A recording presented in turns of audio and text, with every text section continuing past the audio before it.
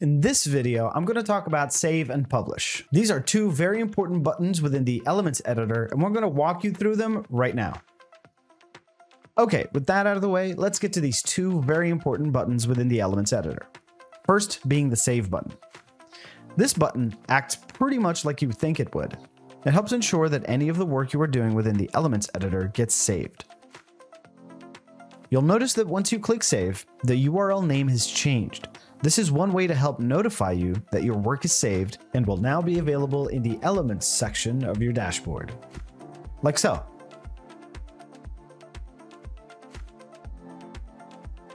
Next up is the Publish button.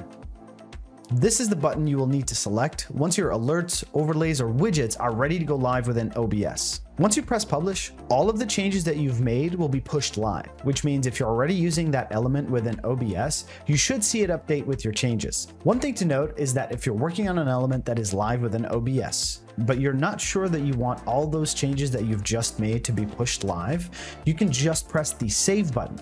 All of your changes will be kept, but your live element that's showing within OBS will not be updated. And there you have it, two very simple but very important buttons to know within the Elements editor experience. Check out the new Elements editor and the Elements gallery at widgets.streamelements.com.